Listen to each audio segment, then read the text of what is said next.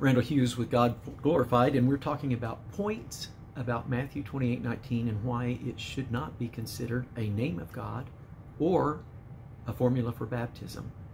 And the point that I want to share with you right now is one that I believe is very critical. It's a biblical-based method of hermeneutics. And had a class some time back with Dallas Seminary, and the professor made the statement that this is an Old Testament principle. It's not just an Old Testament principle. It is a Bible principle. And it is in the mouth of two or three witnesses, every word should be established. And so just to share some of the passages, this was first established in Genesis. In Genesis chapter 41, Joseph told Pharaoh that the reason the dream occurred twice was because it was established of the Lord. It's Genesis chapter 41, verse 32. And then in Numbers 35, verse 30, Deuteronomy chapter 17, verse 6, Deuteronomy chapter 19, verse 15 to 20, we read about you can't put somebody to death under the mouth of one witness. It takes two or three witnesses collaborating together. This is confirmed in the New Testament in the trial of Jesus. We see that occurring. In each of those occurrences, there are those that brought false witnesses against Jesus, and yet they could not get two to agree together, and so they couldn't put him to death until they heard him say that he was the Son of God, and hereafter shall you see me standing on the right hand of power, coming in glory. And so that was what they put him to death based on the words that he said in front of them, not on their ability to put a witness together against him, because they weren't able to do that. But in the New Testament, in Matthew chapter 18, verses 16 through 20, we read the words of Jesus that he's establishing this, or re-establishing in the New Testament this very same principle. And it's chapter 18, verse 16 through 20. This is talking about, actually, you'd probably want to start at verse 15. He says, if a brother has trespassed against thee, go and tell him his fault between thee and him alone. If he hears thee, thou hast gained a brother. But if he hears thee not, then take with thee one or two more, that in the mouth of two or three witnesses every word may be established. And if he shall neglect to hear them, tell him unto the church. But if he neglect to hear the church, let him be unto him as a heathen man or a publican.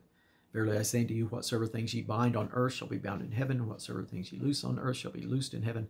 Again I say unto you, that if two of you shall agree on earth as touching anything that they shall ask, it shall be done for them of my Father which is in heaven.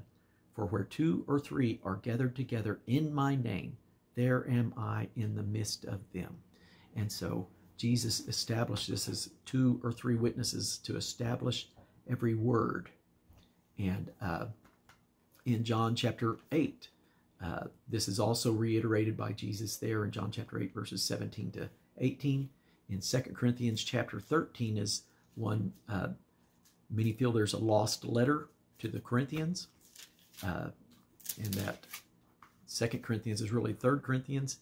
And this last chapter of 2 Corinthians, verse 1 says, this is the third time I am coming to you.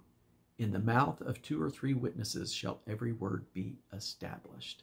And so, very critical, hermeneutics. And so, no one verse should be the foundation of a doctrine. There should be two or three verses that to establish that doctrine. And so to say that Father, Son, and Holy Ghost is somehow a name of God based on one verse, as I mentioned earlier, it's in the same category as Exodus 34 and 14. And I'll just read that for you here. And that verse says, for thou shalt worship no other God, for the Lord, that's all cap, or Yahweh, whose name is jealous, is a jealous God. And it's clear that, I mean, it uses his divine name. It uses the covenant name, the only proper name of God in the Old Testament. And so it's clear that it's talking about the reputation, but we don't think of jealous as a name for God. And no more should we think of Matthew 28:19, Father, Son, and Holy Ghost, as a name for God. As we've been discussing, it is declaring that Jesus is the name. Jesus was the name they baptized in when the disciples obeyed Matthew 28:19. They spoke the name Jesus over their converts that they baptized. When they taught in the New Testament, they taught in Jesus' name. We have no record of them ever teaching, no apostle, no disciple, no believer, no unbeliever ever speaking the words Father, Son, and Holy Ghost after Jesus said it in Matthew 28:19. And so it's not repeated. We don't have 2 or 3 witnesses. There's other passages, 1 Timothy 5:19, Hebrews chapter 10, verse 28. It all fails if there's not 2 witnesses or 3, 2 or more. And so it's never repeated in the Bible in spite of teachings, in spite of baptisms. And so consequently, Matthew 28:19 should not be seen as a name, as a formula for baptism, because it fails this 2 witness point.